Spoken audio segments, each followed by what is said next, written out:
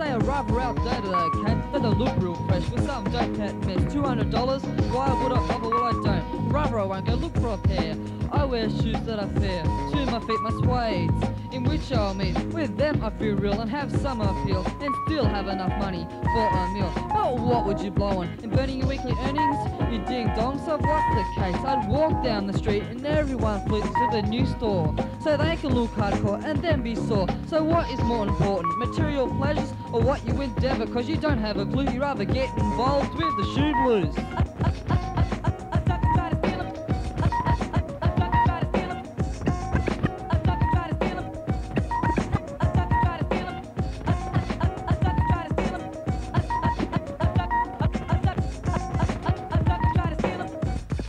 I heard of this brother who would always bother what was below his ankles for sneakers. He had to gankles when he took your shoes.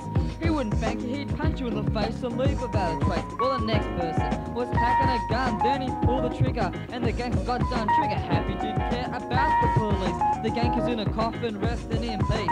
This is an example of what might happen to you. With all to lose, he had 100 pairs of shoes which laid in the corner and collected dust. Look around you, because they're people you can't trust. It's a high risk to roll someone that you don't know. Get ready for some real heavy blows upon the face. They really do show. By using self-defense, do you feel low? I don't think so.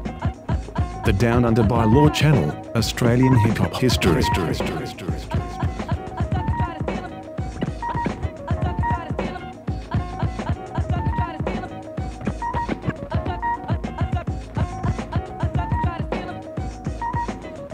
Walking, suckers always walking. Stop and say, give me your shoes. I say, my brother, you're gonna lose. In my shoes, I know you won't fit. Get a job and stay off your legit shit. Stealing sneakers makes the mind weaker.